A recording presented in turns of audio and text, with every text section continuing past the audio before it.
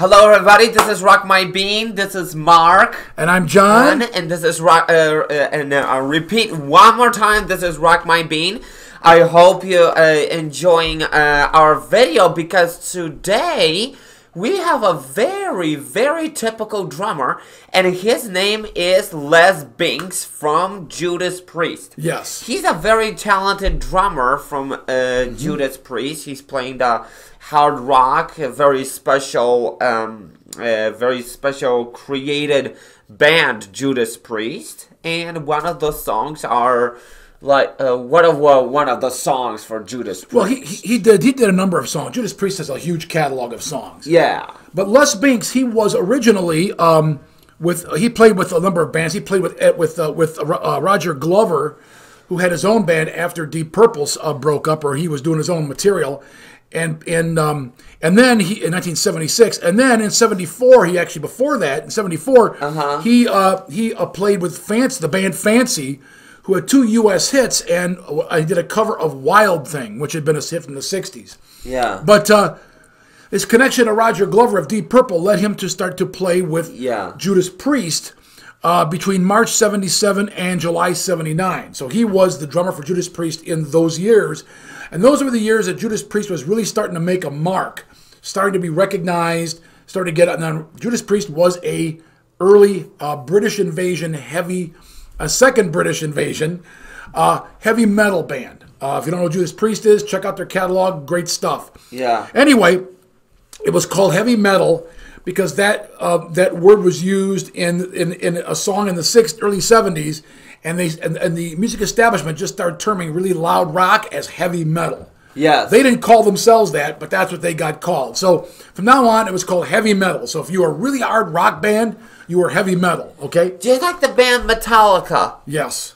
And they've been called heavy metal. So, heavy metal is just another word for a really aggressive, loud rock band. Yeah, that's all. Like it really heavy is. metal is like. Yes. And then you got a lot of spin-offs. You got speed metal and black metal and all kinds of stuff. But anyway, at this point in time, heavy metal, the actual heavy metal, was brand new. We had bands like Iron Maiden and Judas Priest, for example, that came from England around the time of the late 70s and made a real impact into U.S. market. Yeah. And by the 80s, they were very popular. And so, anyway, so they brought Les Binks on to do drumming. And what's interesting story, Mark, why we're doing Les Binks is a friend of mine who's been a drummer. He played drums back in the 80s like I did. And he remembers playing the Les Binks drum parts with Judas Priest songs in the band he was in. Yeah. Well, I did the same thing. And so I'm like, oh my gosh, I totally forgot about Les Binks. And he sent me a video on, I think it was on Messenger or Instagram, of Les Binks doing a drum solo. Now, it's about 15 minutes long, so we're not going to do the whole 15 minutes. But this guy's a really good drummer, and he absolutely deserves to be recognized for being a great drummer. And I think the drumming he did for Judas Priest in that period really, really helped Judas Priest music become well-known. Yeah. Because his drumming was so musical. It wasn't just power drumming like later on in the 90s they got speed metal and everything. It wasn't about being fast. It was about being musical. Yes. And Les Binks was a musical drummer. Still out there. Still plays. So we're going to watch Les Binks playing a part of a solo, and I think it was about 10 years ago. Not actually in his prime. That would have been, 40 years ago, 45 years ago. So we're going to watch this because it's a really good solo, and we're going to get, I think, some of the juiciest parts and watch it, okay? So a little bit about Les Binks here. Beyond that, I think that I covered all the salient points, but he left the band before the start of their North American Killing Machine tour, and he said he left because he didn't feel he was really a part of the band. He felt that he was kind of a session musician they had hired to fill in to be a drummer during their tour and recording their album. So that's why he left, and he just felt that he was not really wanted, and so he went and got involved with other bands. Well, let's watch Les Binks doing a solo here from 10 years ago, and I think you're all going to like this one. Here we go.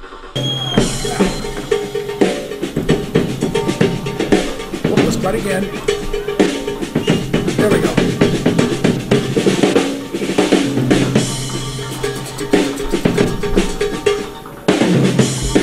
The cowbell. Yes. he was using, does he was Okay, using lots of cowbell? I'm gonna pause this. He's not playing cowbell. You know what he's playing? What? Octobans. See those big black, those long Octoband is like. See those long black drums right there? Yeah. Those are called octobans. They're small drums like this big around with long tubes, long shells. See? And I think Tama made those in the 80s. And I know Neil Peart had some. I had a pair. Yeah. I know that Alex Van Halen had them. Yeah. A lot of other drummers use them too. I never actually had a pair, but they were very musical drums. They almost sounded like cowbells sometimes. Yeah. And that's what he's playing here. Octobans. Here we go.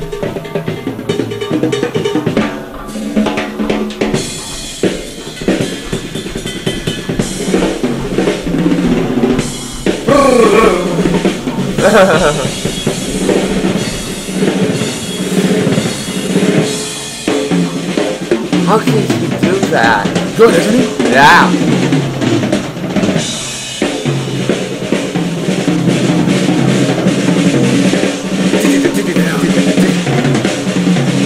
Those are like single stroke rolls. Yes.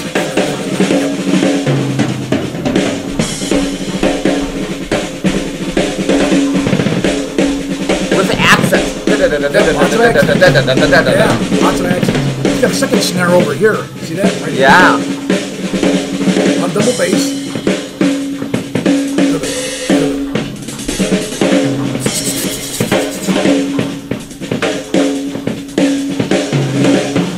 Might have single bass actually. I have a double bass.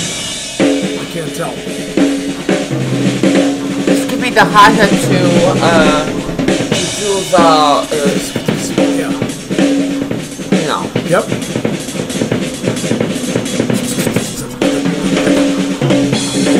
A lot of good bass drum work here. I hope you can teach me something like this. Well, you have to keep learning. Yeah. It's a long learning process. Takes years. Constant practice. Like he's got double bass pedals.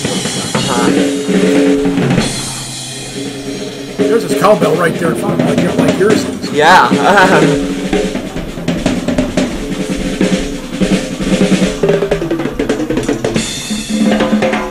He's not whacking it. He's not hitting hard. He's got finesse, not power. He can play loud and powerful. So.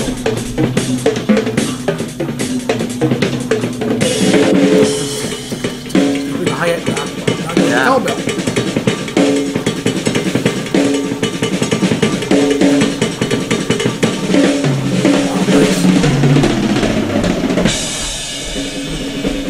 Yeah. 16 notes in this.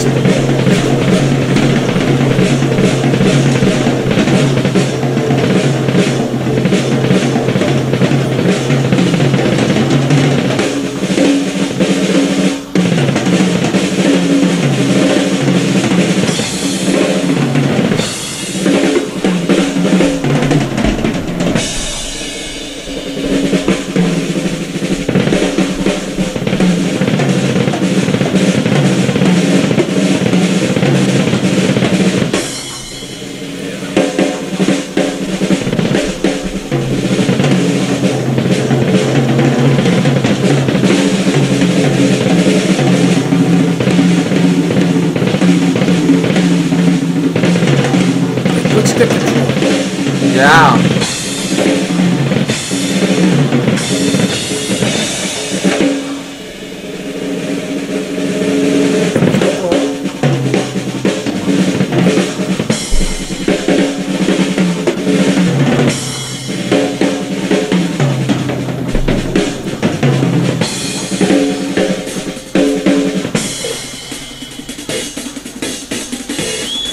Hi-hat works.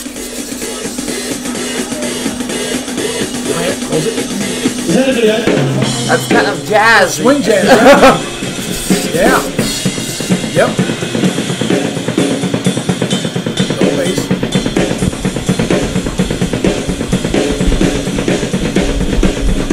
I have to learn double bass.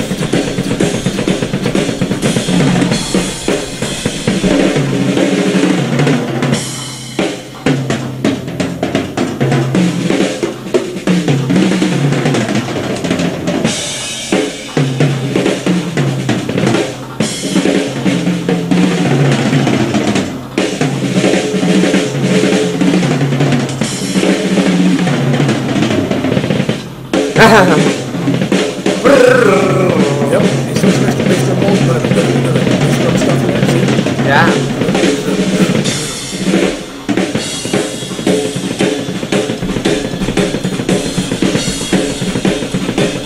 Double bass. Yeah.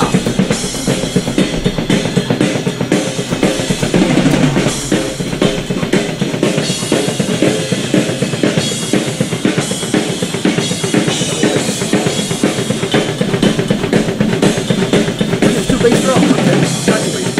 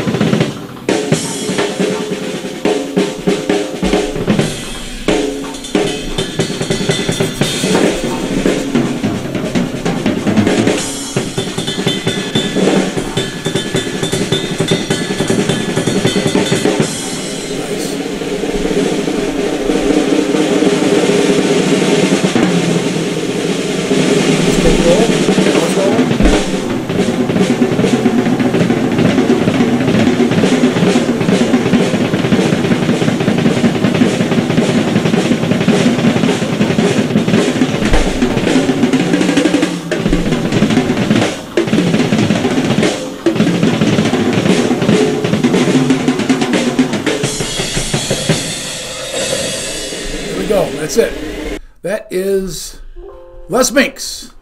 That's BINKS. And man, it's got some great speed, some great finesse and detail work on the hi-hat, the double bass, the ride cymbal. He's doing a lot of great tom work, snare work, those octobans, which you don't see a lot of guys using anymore. Yeah. So that's really cool. I mean, that is a typical 1980s, 70s drum set right there. Yes. Rock, heavy metal drum set. He's got all the elements to it, and this guy he's able to work those sticks and those pedals really smooth, and you'll get there, Mark. Trust me. Yeah. Just keep working at it and practicing. Even if you can't do good at first, you just keep going and going and going and going until you get it. Yeah. You got to practice, though. I tell drummers, teach my students, you got to practice, and sometimes they don't listen. So you learn who the good students are, who are going to be the good drummers when they practice, and the ones that don't, you know they're not really going anywhere. Yeah, and the good thing is I can make a shuffle beat in the bass drum. Oh yeah, exactly. And Mark has been learning new bass drum patterns, which is really good because it's hard for a lot of students to really get into the bass drum. You know, sometimes when drummers learn drum set, they kind of leave the bass drum just kind of last. It's just whatever I do down there, I just, whatever. It's the snare drum and the toms that matter. Yeah. But it's not. You can see from what he's doing here, the bass drum is a part of everything. Because the bass drum is the most important part in the drum set, because the bass drum is keeping the time range. Exactly. It really is your timekeeper, and the hi-hat can be too, but you're right, the bass drum has to lock in with the bass guitar or whatever the main groove or beat is, and then you build on that. So yes, the bass drum is a foundational drum. Yes, and it does, and it's keeping you on time and beat. Yeah. Oh yeah. I mean, I'd love to hear somebody do a bass drum solo. I've never seen anybody do it yet, but it'd be really cool to see because if you can control your feet like that, that's pretty cool. Pretty cool. All right, well, that's all we've got for today's show. Mark, what do you think of Les BINKS? Oh, Les BINKS was really good. Good. He is a very good drummer. Judas Priest really appreciate him. Yeah. And I was thinking about that he was playing and the cowbell and those octagons and octobans. and those things. Those are the kind of like a bonus Congo drums that became from Africa, and they are really, really cool beats from some kind of like Toto song, like Africa, like those kinds of songs like Copacabana from Barry Merrill.